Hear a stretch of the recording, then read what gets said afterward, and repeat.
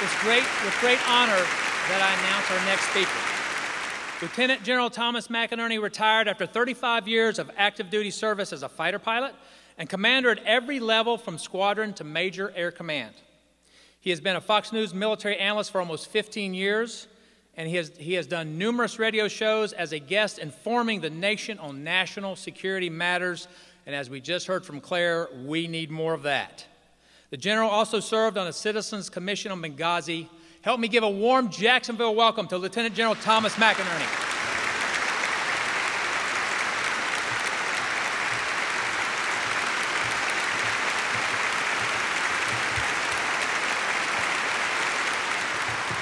Thank you. Thank you.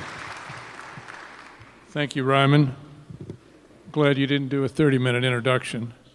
Look, first of all, I want to thank you all for being here. In this whole great nation, there is no other group that is honoring those that lost their lives and those people that fought at Benghazi. Jacksonville is. Thank you, and you deserve great credit for it, and God bless you.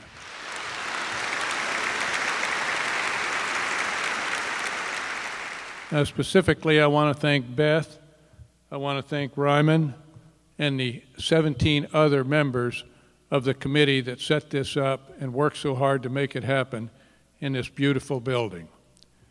I'm delighted to be here. Now, this attack ranks as one of the most unexplained attacks in U.S. diplomatic history for some of the following reasons. First, no force protection was provided when there was ample intelligence of an attack, and on 9/11's anniversary, it made no sense. Why wasn't there force protection? Why were we not prepared? Two, no force protection or reinforcements were provided during the attack, although it went for longer than 13 hours. There was no attempt. And Charles explained why the commander of AFRICOM had forces, yet there was no attempt to rescue or reinforce those people at Benghazi. Number three, U.S. forces never played a role in the evacuation from Benghazi, which is unbelievable. Number four, this is the most covered-up event in U.S. history to include Watergate. It is far greater than Watergate. And the American people do not understand that. You are helping to explain to America that that's what our problem is. Five, the corruptness starts in the Oval Office. It starts right in at the Oval Office. And Charles, I'll tell you who should have given that command. There's only one person, and that's the President of the United States, made the decision not to reinforce and go after those people that were attacking at Benghazi. Only one person could do that.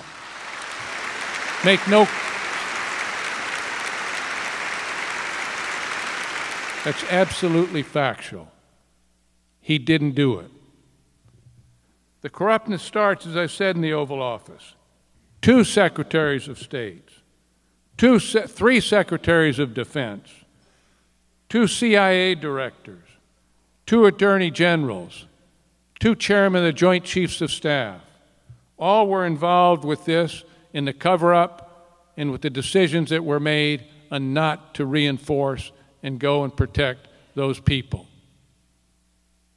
That is far greater than Watergate, which was limited to the Oval Office.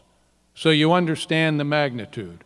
Someday, Charles, someone will expose this, and America will know. But those of us that know the organization and know how decisions are made at the National Command Authority know exactly where that role lies. You heard Ty Wood's father, Charles, he's got his lovely daughter, Hope, here, tell his heart-wrenching story, as well as Claire Lopez's detailed account of what transpired. The reason that this event taught us tonight is so important is that you, as concerned American citizens, must fully understand the dangers this nation faces with this administration, the dangers that we face today with this administration. And a biased mainstream media, complicit, not only biased, but they are complicit. And they are complicit in the re-election of Hillary Clinton. They're not biased, they are complicit.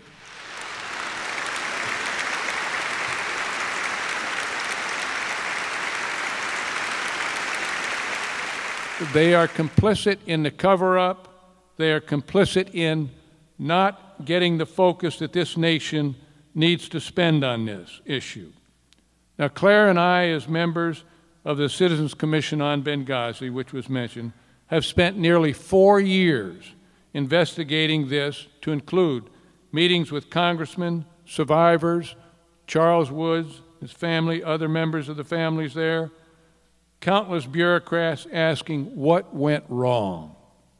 Even today, think of it, 4 years later, we do not know where President Obama was through that whole time frame. 4 years later, we do not know where he was. Yes, he met with Secretary Panetta and General Dempsey in late afternoon around 5 o'clock D.C. time. But never did the President authorize a rescue attempt or reinforcements to be sent with cross-border authority. Only he could make that decision, and nothing ever happened, so it means he did not make that decision.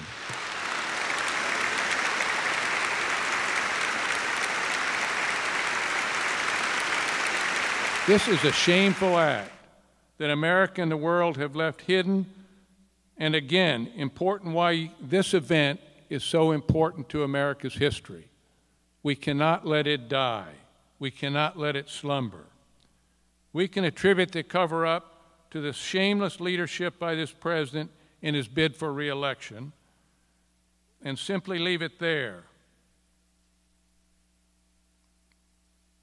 But that it met his narrative that Osama bin Laden was dead, GM was alive.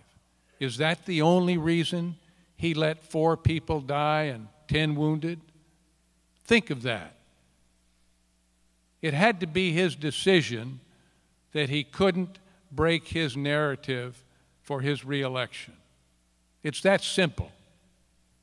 However, there are too many more important American leaders that played an important role in this and that they have not come forward, to include the Select Committee chaired by Trey Gowdy, who I'm a great fan of, but whose useless report that just provided more ammunition to cover up the whole event in Hillary Clinton. We can expand on this into question and answer, but when you think about it, he's got an 800-page report that does not have conclusions, it does not have an executive summary, it does not have recommendations, it doesn't have anything. He wants the American people to read it. Well, about page 3, you're going to fall asleep. He didn't do his job to tell America what this administration did, and the reason is because the Republican leadership was complicit in this cover-up.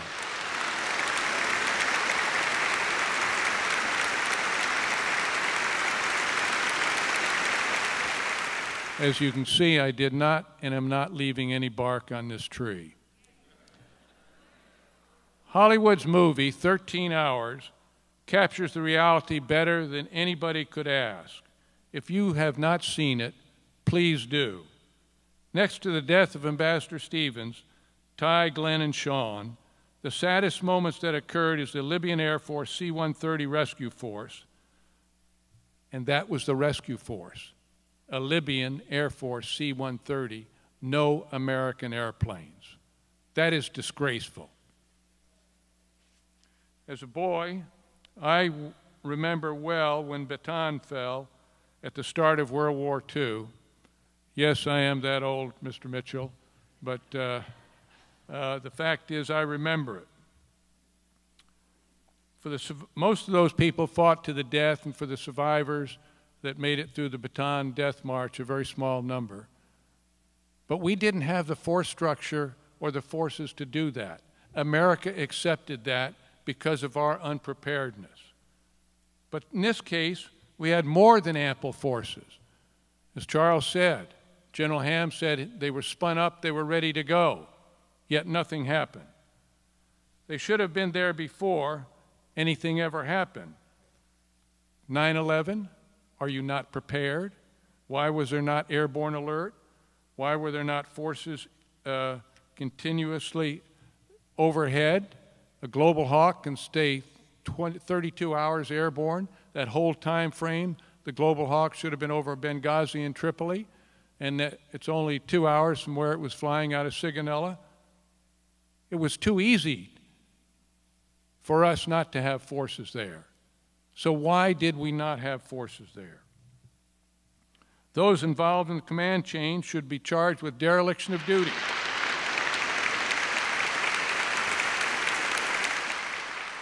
It's that simple.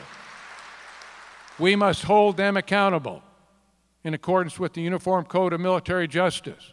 Yet look at what happens with Hillary Clinton, who committed espionage and a cover-up and obstruction of justice. Nothing. Lock her up. Lock her up.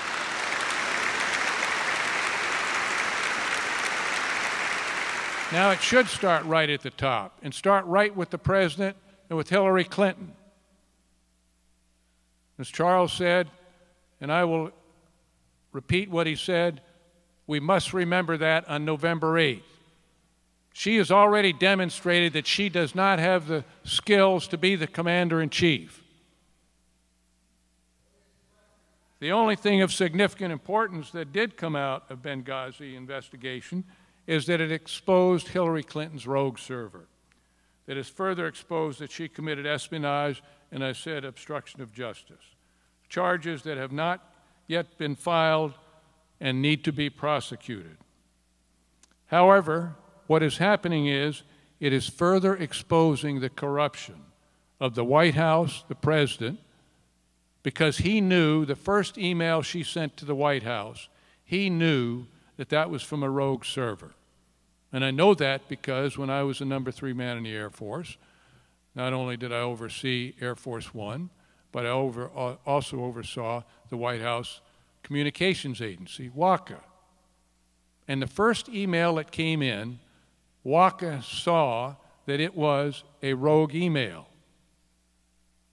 And it immediately had to report to the Chief of Staff, Rahm Emanuel, who's in Chicago, covering up all the deaths there. And so the president had to know, and that means this president was complicit in the cover-up of that rogue server.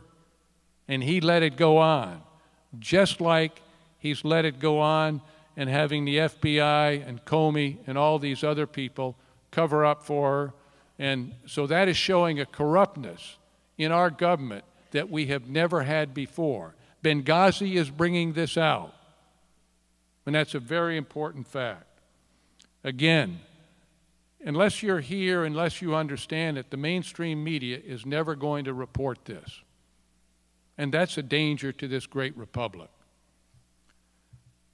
In summary, on this 4th anniversary, your dedication to continue to press for accountability from the grassroots of America is greatly appreciated.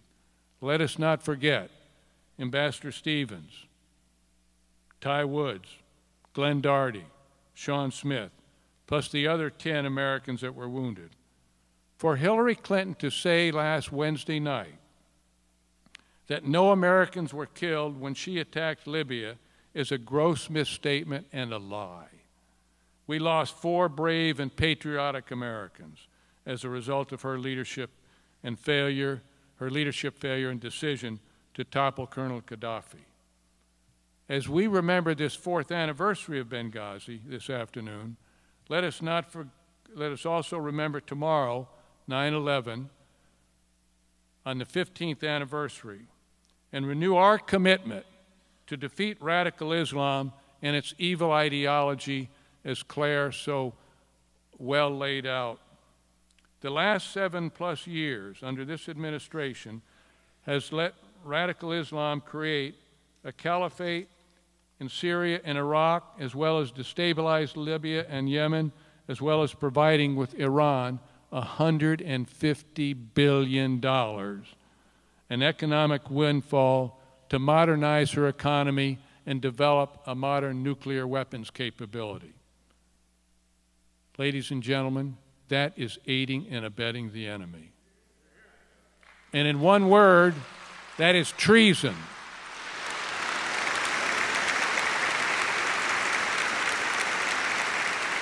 Here this afternoon, we must renew our commitment to defeat this evil ideology.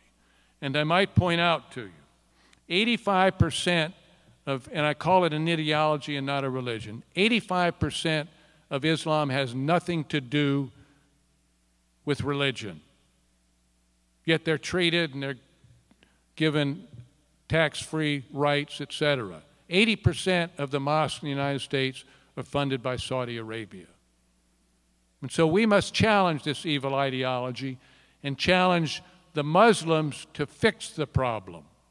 They must fix the problem, or it will be, as Claire pointed out with us, we are on a very dangerous course.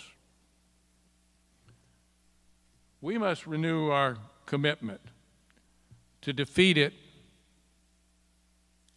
and only our government and the government must be held accountable to do this. No leading from behind. Americans lead from out front. And we must let the world know that this evil ideology must be expunged. And we want to hear fatwas from Mecca and Medina that say people that kill the Westerners are unholy warriors and will forever live in damnation. They must fix it. We as infidels can't go over and fix their problem. So every Muslim in the world must be held accountable. We cannot let them get off with this.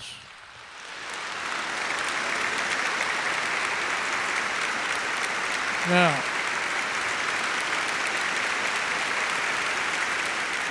thank you very much. God bless you all, and I look forward to our question and answer period where we can get into deeper discussion on this with Charles and Claire. God bless you all.